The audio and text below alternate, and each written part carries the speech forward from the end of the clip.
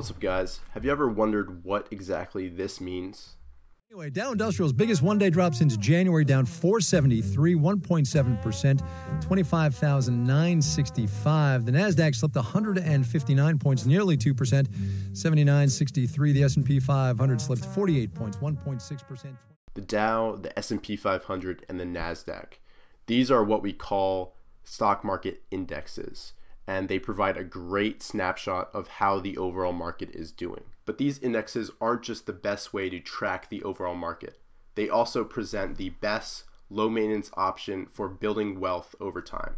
Each of these main indexes has a companion ETF, or exchange traded fund. The Dow has the DIA, the S&P 500 has the SPY, and the Nasdaq has the QQQ. When you buy a share of one of these ETFs, what you're actually buying is a partial share of all the companies within that index. Each of these ETFs can be bought and sold just like individual stocks, and they are immediately diversified because they're spread out between all these different companies. So let's take a look at how each of these ETFs perform in the stock market. First, we're going to look at the DIA, which is the Dow Jones ETF. And as you can see, it overall performs pretty well. It's got a 6.07% one-year total return.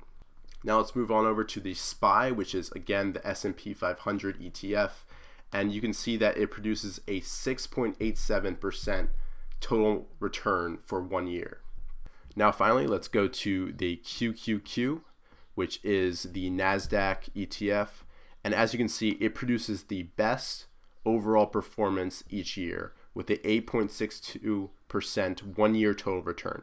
So from these numbers, I would say that the QQQ represents the best overall investment, but I think the SPY also is worth considering just because it's invested in 500 companies versus 100 companies. So it's just that little bit more diversified in the stock market. So now let's see how these numbers actually come into play over the long term. For this hypothetical situation, we're going to say we're 25 currently and we're going to want to retire at age 65.